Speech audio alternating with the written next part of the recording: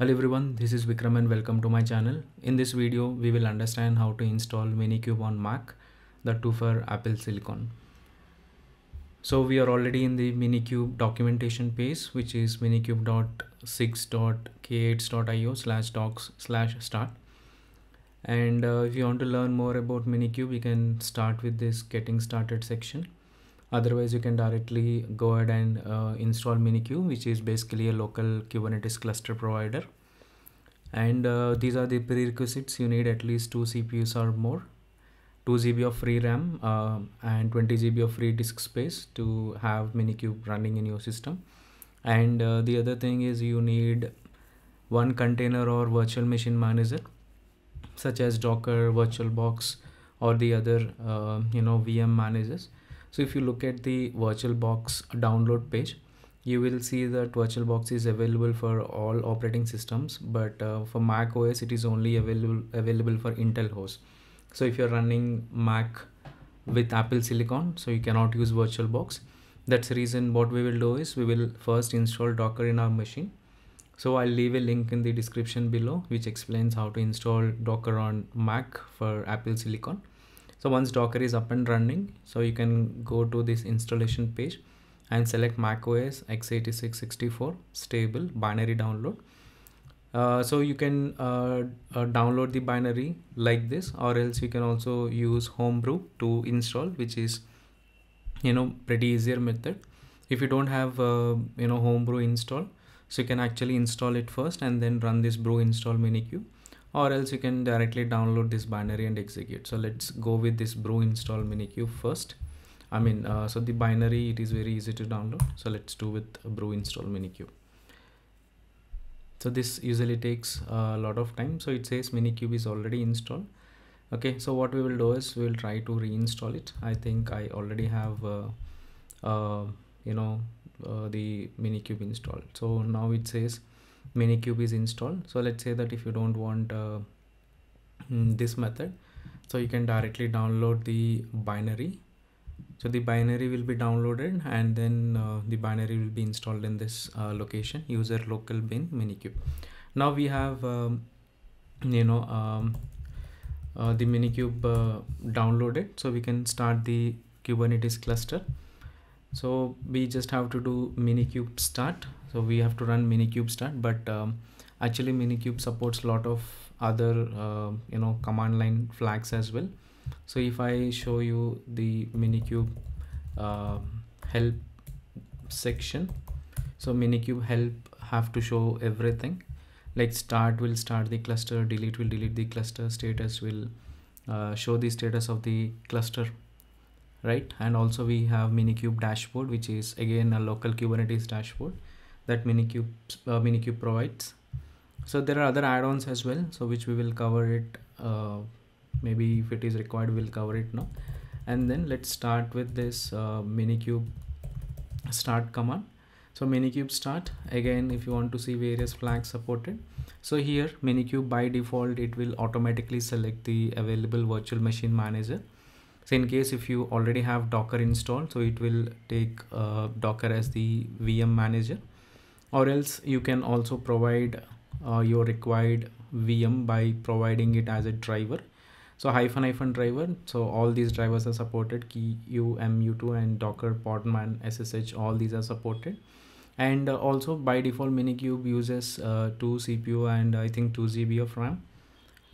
So if you want to supply more CPUs and RAM, so you can use hyphen CPUs, and then you can give the required number of CPUs and hyphen memory to supply your own required memory, and that is the RAM.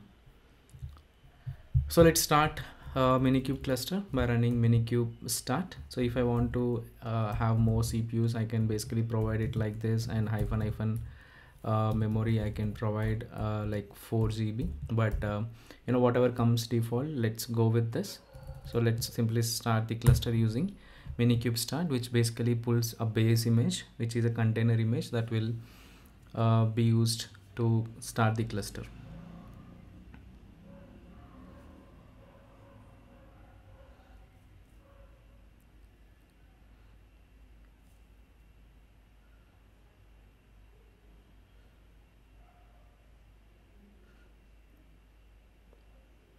So in your case, you might see a different output because I already installed Minikube. Maybe it is taking some data from cache, but in your case, it might actually pull the image first before creating the container. So it is actually creating a Docker container with 2 CPUs and 2 GB of RAM. And the version it is running is version 1.27 of Kubernetes, but the latest version is 1.28. And if you click on the Docker icon here and click on the dashboard, so you will see a container which is just in the running state. This is basically the Minikube container, and you can also see the image, the status of this container. So one good thing about this Docker desktop for Mac is you can actually click on this container and then you can inspect it. And if you click on the image, so you can see which image, and you can see the state of the container, the platform, the CMD it is using, everything. So let's minimize this. This is not required. Now if you see, our Minikube cluster is created and also our cluster configuration is added. So if I just open .cube folder in my home directory, so there will be a file called config. So this file will be created by your Minikube cluster, updating the context, the users, the user certificate, the cluster certificate, etc. So now since the cluster is running, so if you want to see the status of the Minikube cluster, you can simply do Minikube status. So this should show you the status of the cluster. And also if you want to know the IP of this Minikube, so this is the IP address of this Minikube cluster. And since the Minikube cluster is up and running, I can simply go ahead and create a pod. So kubectl run. So the name of the pod I wanted to create as nginx -- image is equal to nginx. So now this has to create a pod. So kubectl get pod. So you can see the pod is in the container creation state. That's because it is trying to pull the image first. Now if you try to describe the pod nginx, you can see that. So it is trying to pull the nginx image from the Docker hub. And you can see that container is, the pod is started. Now if I do kubectl get pod, you can see that the pod is in the running state. Similarly, Minikube has a lot of add-ons as well. So if I just type Minikube add-ons, I think it is the list. So you can see there are a lot of add-ons which are disabled, but some are enabled, like storage provisioner is enabled. So if you want to enable Istio, you can directly enable Istio from here instead of directly downloading and running Istio binary. You also have MetalLB, which acts like a local load balancer. In case if you are setting a service type as load balancer, so this MetalLB is going to provide an IP address in the range that you provided to its configuration. So you also have the metrics server enabled to see the metrics, and you also have the dashboard, which is basically Kubernetes dashboard. So instead of downloading it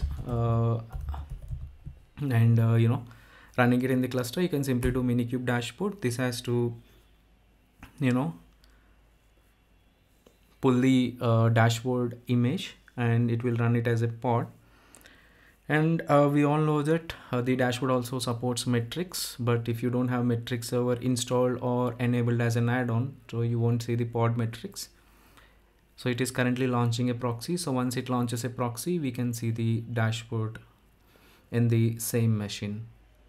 So now you can see here it has basically launched the dashboard. So we have one pod running. You can see various other workloads like cron job, daemon sets, deployments. In fact, you can see the the namespaces. So usually you will have 4 namespaces, but since you installed Kubernetes dashboard, so basically Minikube installs it in a separate namespace called Kubernetes dashboard. That's the reason you are seeing this. You can see the all the kube system workloads by selecting the kube system namespace. So these are all the events. I think if you go to the pods, you will be able to select the namespace. I think from here it is not possible. Yeah, so from the drop down, actually you can select the kube system, and then you can see all the control plane pods running. So these are all the pods running, and if you want to explore the services and all, you can explore it. So if you go to the pods in the default namespace, we know that we basically created this Nginx pod, but if you see so there are no metrics for this pod. So if I go to the list of pods, you can see the CPU and mem usage is not there. That the reason is you don't have metrics server installed. So what I can do is I can just close this proxy session, and then let's enable this, what do you say, the metrics server. So how do you enable this? So Minikube add-ons, enable the name of the add-on. So let's, now again this has to run as a pod. So if you list all the namespaces by using kubectl get ns, so you will see that I think even the metrics server is running in the kube system namespace. Let's try to see that. Yeah, so you can see here metrics server itself is running in the kube system namespace instead of running in the separate namespace. That is fine. If I try to get the the resources of a particular node like kubectl top node, so metrics server API is not available. I think it will take some time, or maybe you need to do some other configurations that we need to see. So currently if you check the logs of this pod, maybe you'll have more information. So kubectl logs -f name of the pod and the name system namespace is kube system. So you can see here metrics store is not ready, no metrics to serve. Maybe it will take some time. So once it is ready, so if you do again Minikube dashboard, again it will start a proxy session and you will see a new dashboard again. So this CPU and memory values will be available as soon as the metrics are available. So this is how you use Minikube. So now what we'll do is so if you want to stop the Minikube cluster, you would directly do Minikube stop. If you want to delete the cluster, you can do delete Minikube delete. So once you do Minikube delete, it will also delete the Docker container here. Now if you see, the list of containers are not there, but the Minikube image, it should be available. You can see it is downloading from GCR registry. So you have this Minikube image readily available. So the next time if you do Minikube start, it will basically take very less time. Thank you, and I'll see you in the next one.